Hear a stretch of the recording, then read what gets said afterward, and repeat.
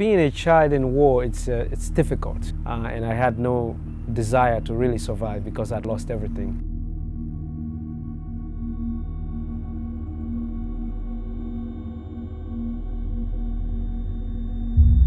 My name is Ishmael Bia. I am an author and I'm also a human rights activist. By age 13, I had been recruited into the army and I was fighting as a soldier.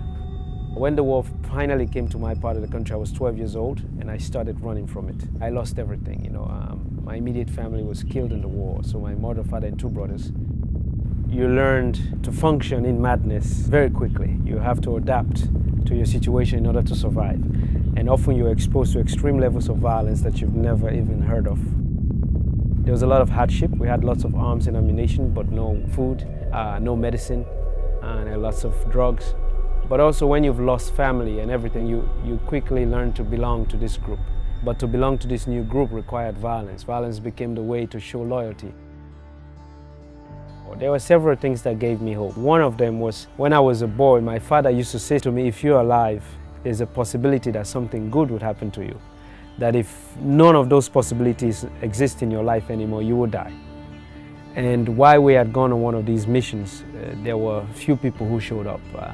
And I vividly remember them wearing this thing that says UNICEF on it and the logo of this person with this baby. And I remember thinking to myself the first time that maybe they're like a new mercenary group that we're gonna like collaborate with, because I never heard of UNICEF. So they had some talk with the commander, and then at some point they lined everybody up and then they would disarm us and they took my weapon. I was not happy. I was actually very upset because I knew what that meant, not to have a weapon in the context that I was in. And then they put us in this vehicle and said, you're going to recover from the war and become a child again.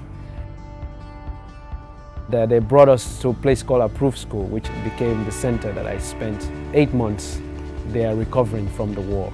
It's because of that intervention that took me out of that situation and made other things possible. After I came out of this experience of being a child in war, and I thought to myself, what can I do to give back? What can I do to have people understand the possibilities on the other end, how you can recover from all of that when you're given the right care and support.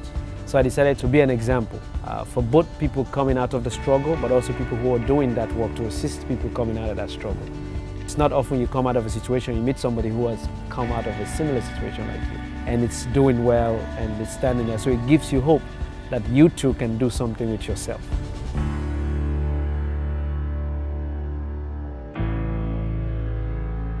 For every child, hope